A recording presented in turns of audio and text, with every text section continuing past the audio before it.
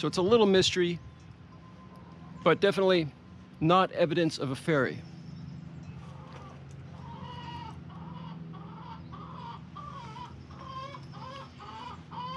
What I have laid out below me is the real deal, however, and it's what you should be looking for if you want to find signs of fairy habitation in your own backyard.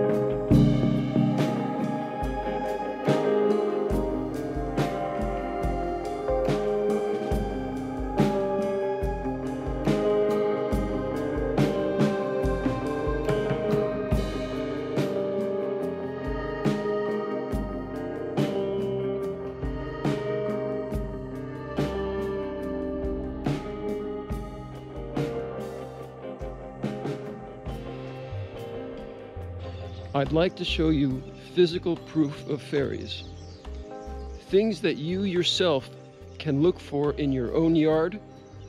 It's right up ahead here in the driveway of all places.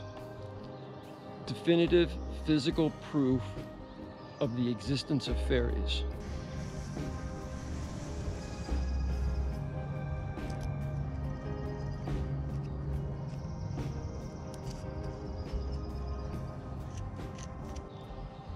Fairy scat, fairy dung, I don't know what it's called.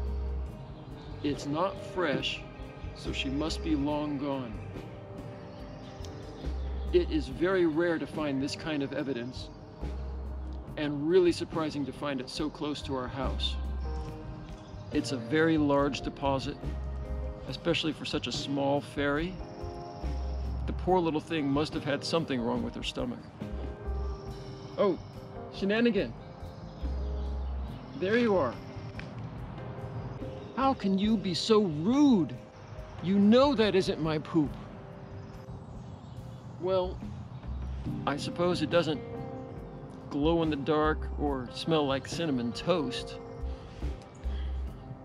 If you must know, my poop is invisible and it doesn't smell.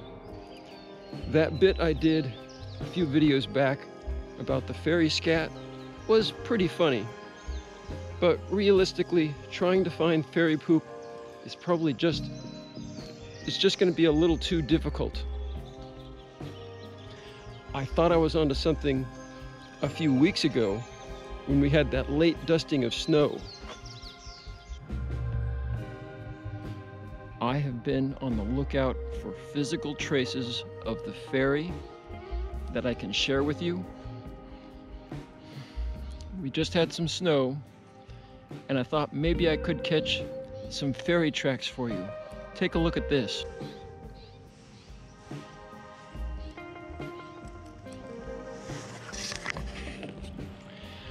Unfortunately, this isn't a fairy track, it's just a bird. I'll have to keep my eyes peeled and keep looking for you. Fairies are shy. I tried to get an audio recording of Shenanigan at night when she might have been a little less on guard about being overseen or overheard.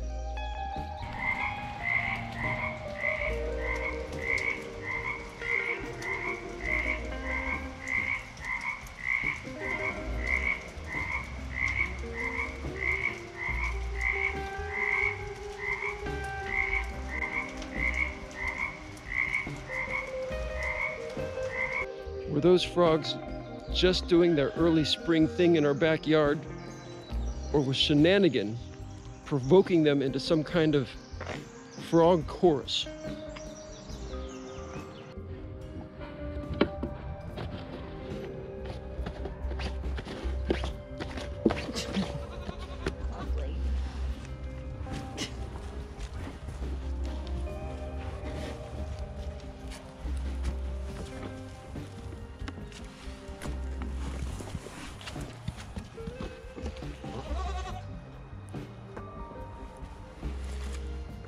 So silly.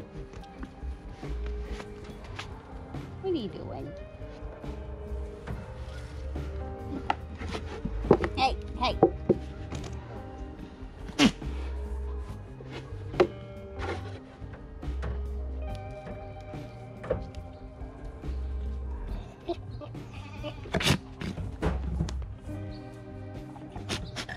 People got too many hormones. Yeah, R-rated content.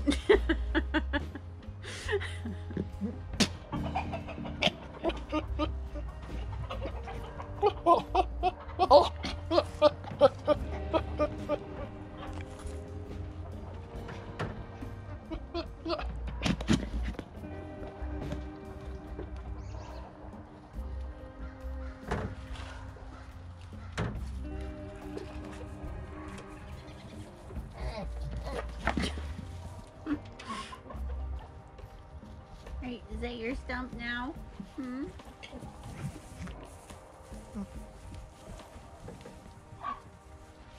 Striker just has to see what's going on.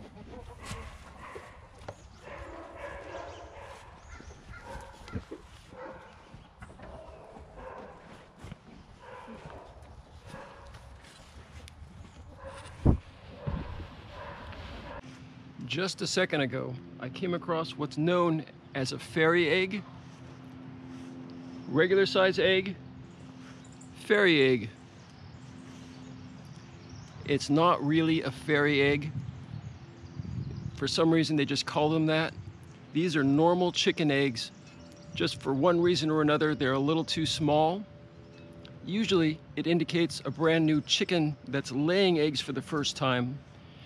I'm not sure what the case is for us, because we don't have any brand new chickens that would be laying eggs for the first time. So it's a little mystery, but definitely not evidence of a fairy.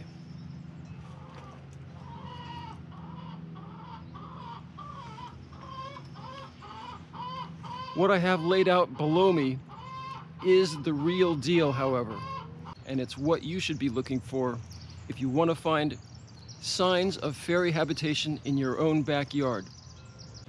A circle of mushrooms is known as a fairy ring.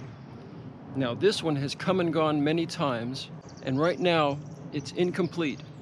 For some reason, the mushrooms on that back side over there just haven't sprouted. The mushrooms are a little hard to see because they're small and they kind of blend in with the bark mulch. So I've laid out the bricks to give you a rough idea of the shape and the size of this circle. Here's a closer look.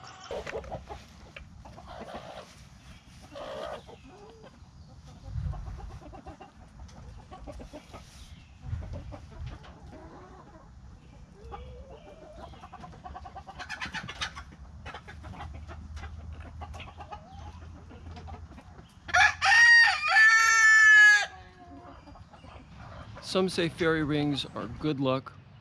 Others think they're a bad omen. I'm thinking it just depends on how friendly the local fairies happen to be. This ring is incomplete at the moment. It is, however, quite large. I just measured it, and it's 8 feet in diameter. That is a lot of space for little tiny fairies. We'll ask Shenanigan, our own resident forest fairy, what she thinks about this ring and why it was put here. Shenanigan, you out here? Shenanigan, I've got a question for you if you have a moment. What can you tell me about this fairy ring in particular and fairy rings in general? She says just because a space is enchanting doesn't necessarily mean it's actually enchanted.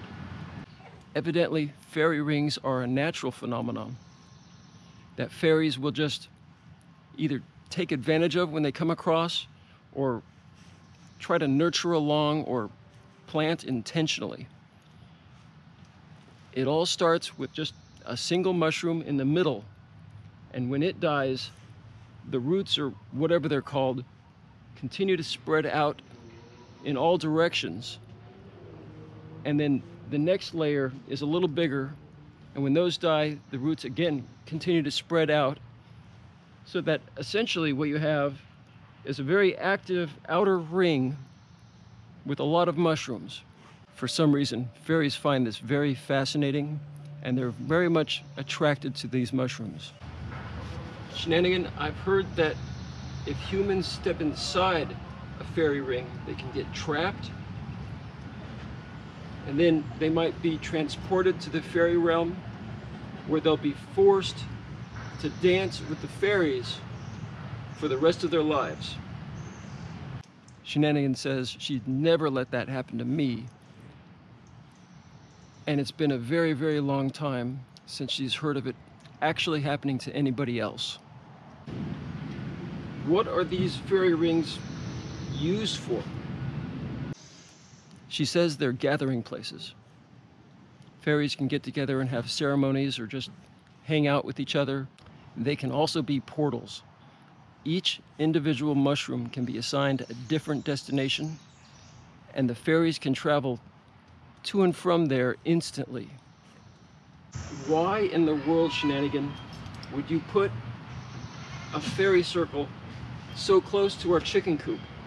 That was my bad. I accidentally built the chicken coop a few years ago a little too close to this fairy circle that was already here.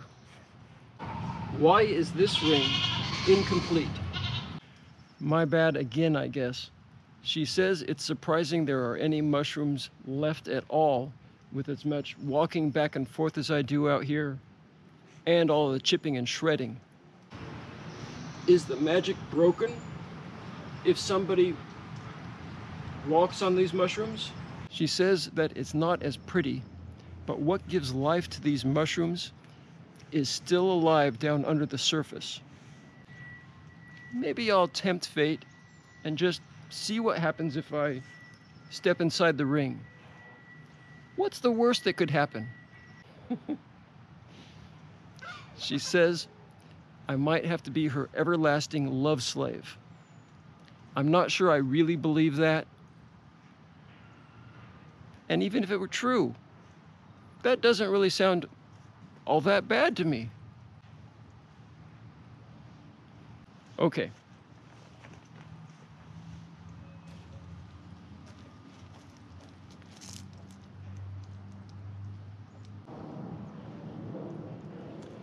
Nothing yet.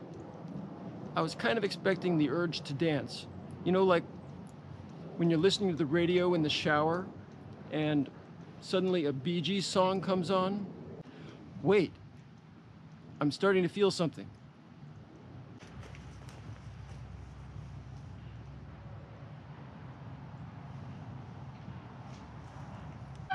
Wow. How long was that, Shenanigan?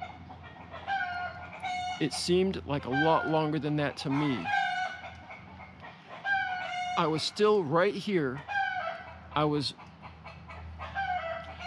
existing in the moments between the moments that we can normally perceive.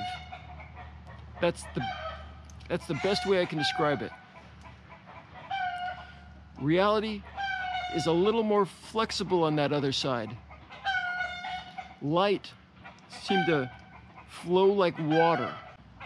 All this green that you can see around me, I could perceive red wavelengths splashing across that surface before it would get sucked up like an absorbent sponge. All of the colors were shifting. It was like using the slider tool on Photoshop. All those colors changed based on which wavelengths of light I was trying to pay attention to. I couldn't see any brand new colors. That would have been pretty cool. So my biological perception range didn't seem to be altered. This experience gives me a new appreciation for some of Shenanigan's behavior. A lot of the time when I see her, she's kind of just sort of floating off in her own world, distracted. I thought she was just daydreaming or maybe a little unfocused. But living in the fairy realm, there's just so much more to be aware of. It's really something. Thank you, Shenanigan. Well, for bringing me back safe and relatively quickly. Yeah, I did like it. What? You mean you weren't kidding about fulfilling my love slave obligations? And you want me to do what to you? Well, that sounds innocent enough. Okay, but first you have to come into the ring with me.